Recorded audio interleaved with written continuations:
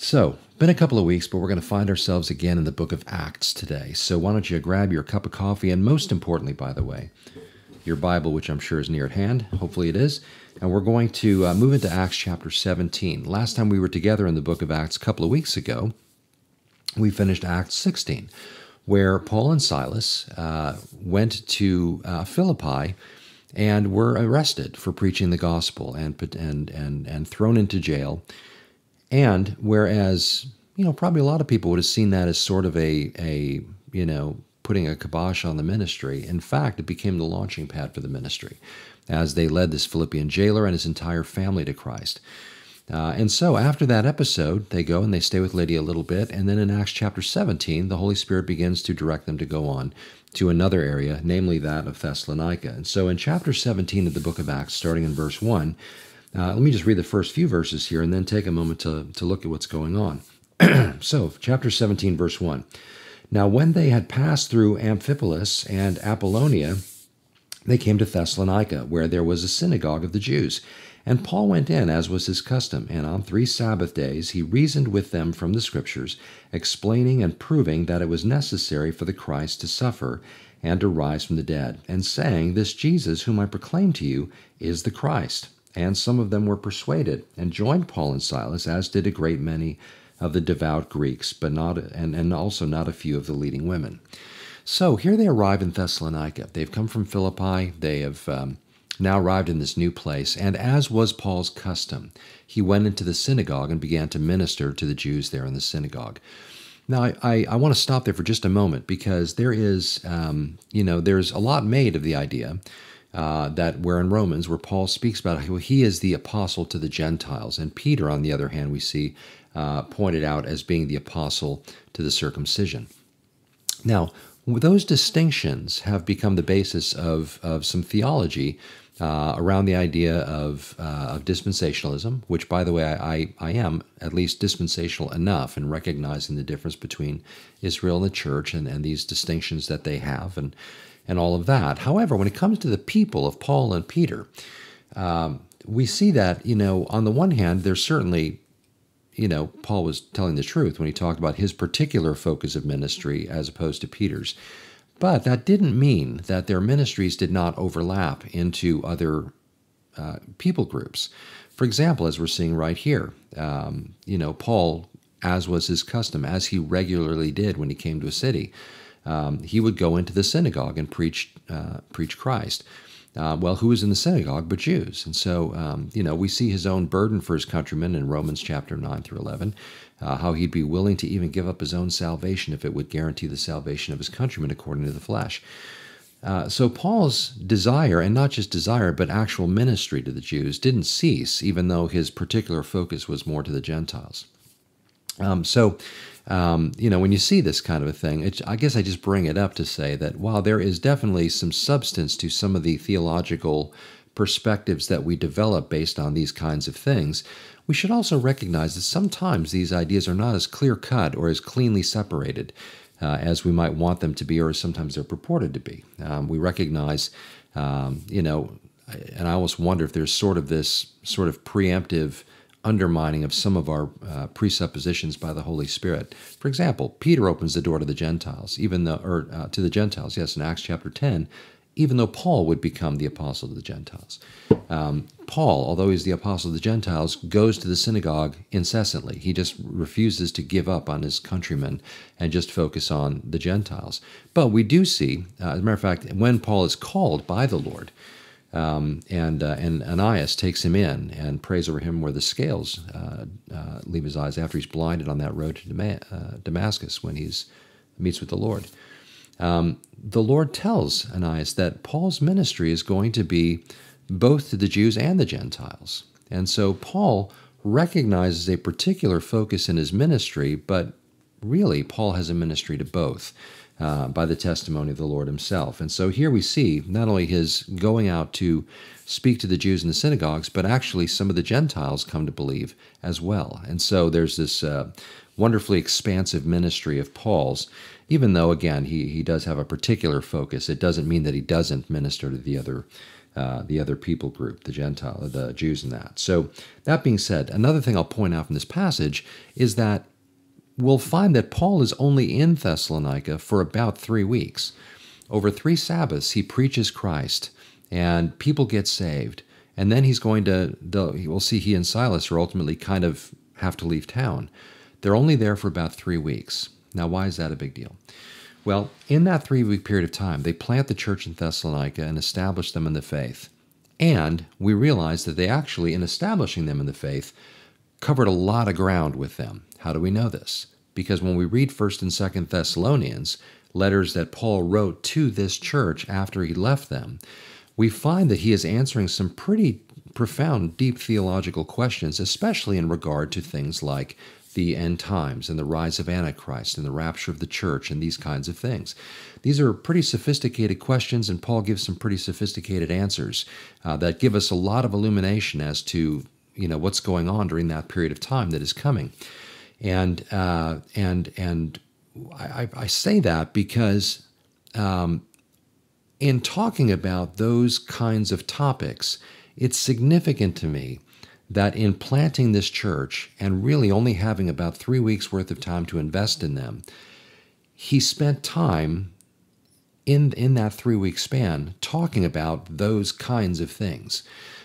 Sometimes we consider eschatology sort of a topic for more mature believers, to get into and that kind of thing, because there's so much digging into the scripture and trying to see what's going on and piecing together, connecting the dots and that kind of thing.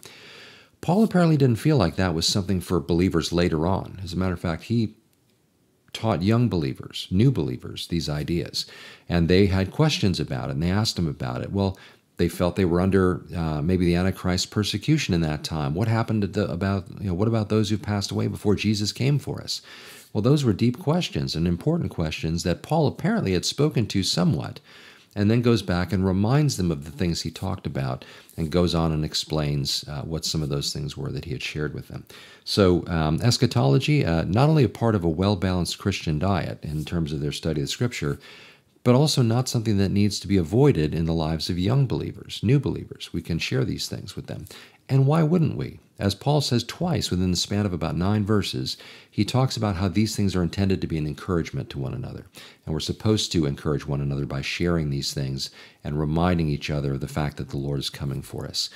So good stuff. And that's there in Thessalonica. So we see that some of the Jews were persuaded in the synagogue, as many of the devout Greeks, and also not a few of the leading women. Goes on, but the Jews were jealous, and taking some wicked men of the rabble, they formed a mob, set the city in an uproar, and attacked the house of Jason, seeking to bring them out to the crowd, Jason apparently having sort of partnered with them and taken them in. Now, when it says the Jews got upset with them and were jealous and put together a mob to come against them in that, what is in view there is, leading Jews who are influenced by them, those who are of the faith of Israel, believing in Father Abraham, the law of Moses, all these kinds of things, feeling like there is an affront against their faith because Jesus as Messiah is being preached. Okay? So there is an animosity immediately that was not just limited to them, but also we see a group called the Judaizers throughout the New Testament, throughout the book of Acts and on, who follow Paul around and try and undermine the teaching that he's giving about Christ as Messiah, salvation by grace through faith as opposed to the law. These things that not only Paul is preaching, but that were ultimately came to an understanding in the council at Jerusalem in Acts chapter 15, which we covered some time back. So whenever Paul went to speak and preach the gospel to the Jews, there was this animosity about Christ as Messiah. Why? Well, because at least twofold. One, because Israel crucified her Messiah, and so the idea of our religious leaders having put to death the one we've been waiting for was something that was a hard sell. Secondly, the idea that in Christ's coming, and as Jesus himself said, having come to fulfill the law, having fulfilled it now, we understand that no one was ever saved by the law. How could we be? Therefore, Christ came to save us from the penalty of the broken law. And now by faith in what he accomplished, we're saved. Faith in him who accomplished it. Well, that message was also a hard sell because, as was decided and understood at the Council of Jerusalem, people didn't need to come through the law of Moses to be right with God anymore. And so, not that they ever were. Again, we've covered this many, many times. No one's ever been right by the law of God because no one could keep it. And so, in Christ's coming, this suddenly changed the whole message. It wasn't like come and become a proselyte to Judaism. It was come by faith and put your trust in Christ and be saved by the grace of God. Well, that was met immediately by an affront by the jealousy of those who were holding on to the law of Moses. But we should also recognize, too, that undergirding that animosity is also the enemy wanting to make sure that message does not go forth. Obviously, I'm not saying these people are demon-possessed or something. I'm just saying that there is a desire on Satan's part to keep people from coming to recognize the truth of the fulfillment of what Christ accomplished. And so, therefore, everywhere Paul would go, he would be met by animosity, antagonization, opposition. He'd be thrown in jail. He'd be beaten. He'd be ridiculed. He'd be mocked. He'd be all these different things for the sake of the gospel. But so important is that message that it is worth and was worth to him. All that came upon him, light afflictions as he would call it, for the sake of the gospel. And so these folks here, these Jews who are really just still holding on to the law of Moses and still in rejection of their Messiah, gathered together a mob from the rabble and set the city in an uproar and attacked the house again of Jason in verse 5, seeking to bring them out to the crowd. And when they could not find them, they dragged Jason and some of the brothers before the city authorities, shouting, "These men who have turned the world upside down have come here also. And Jason has received them, and they are all acting against the decrees of Caesar, saying there is another king, Jesus." So they can't find Paul and Silas, but they do find Jason and a couple of other men, and they drag them out and bring them before the authorities. And they accuse them of something that I would wish we could all be accused of. These men who are turning the world upside down. Okay? Word had come of the power of the gospel in other places, and now it had come here to Thessalonica. And having been met with opposition, they now accuse them of turning the world upside down. The truth of the matter is they weren't turning the world upside down. They were bringing a message that actually would set hearts right, and even right side up, if I can follow the illustration the other way. But that is exactly what the gospel does.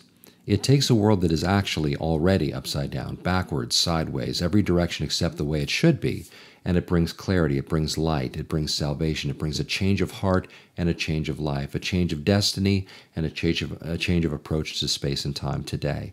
The gospel has the power to ultimately and completely and totally pervasively make someone brand new in Christ, as Paul would say in 2 Corinthians 5. And so this message has power, and that power is a threat to the kingdom of darkness.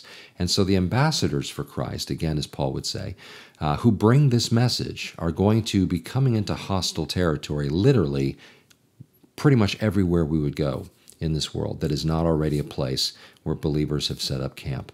The world is not a place that we are called to make friends with, to build to build our futures in. We're supposed to always recognize that this is the enemy's territory, and we're knee deep into it. When we came to Christ, we crossed into the battle line. The DMZ, we're on the other side of it now. We're in it, and we need to recognize that and remember that we are citizens of heaven, ambassadors for Christ, called soldiers for Christ. We are running a race to win. We are called into this.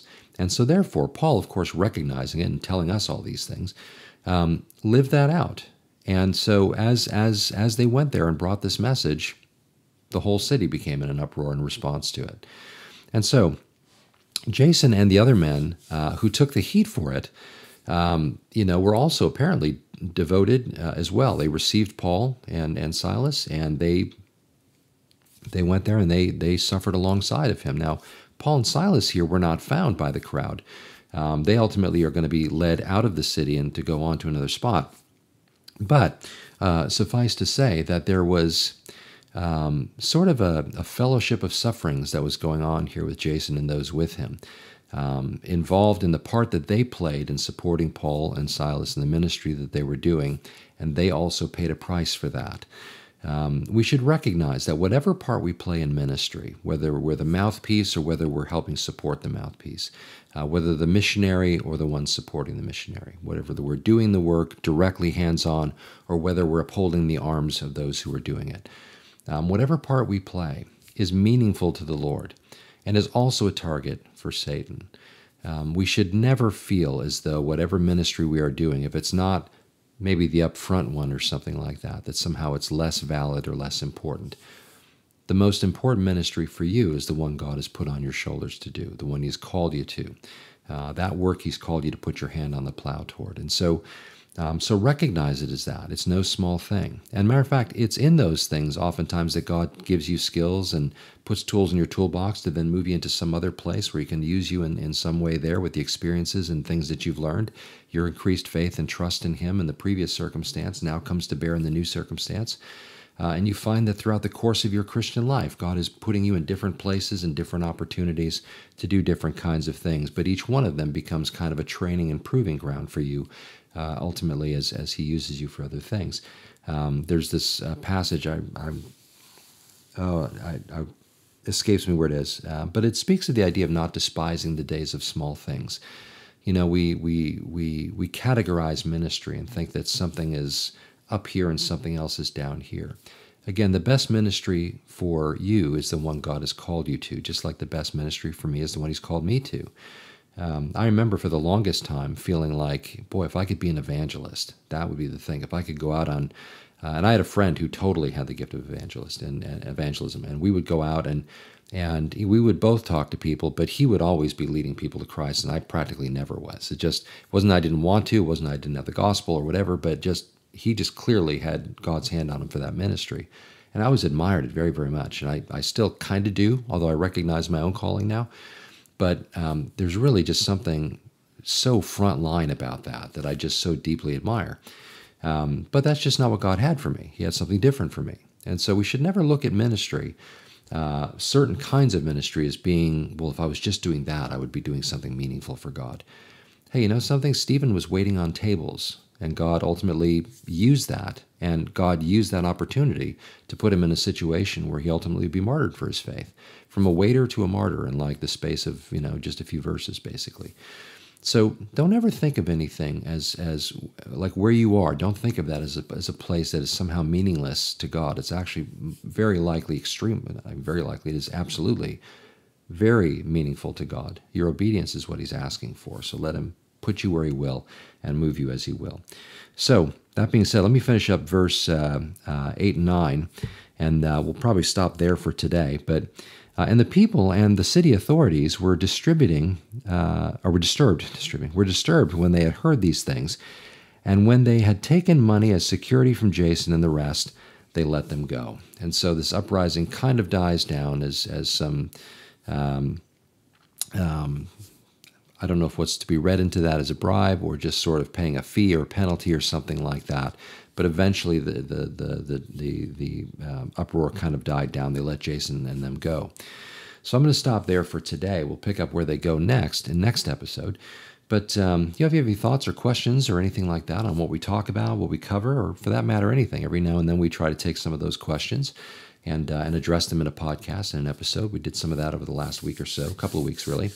And so we'll continue to do those things. But again, if you have any thoughts, questions, comments, you can feel free to leave them here on our YouTube channel or on my website at parsonspad.com.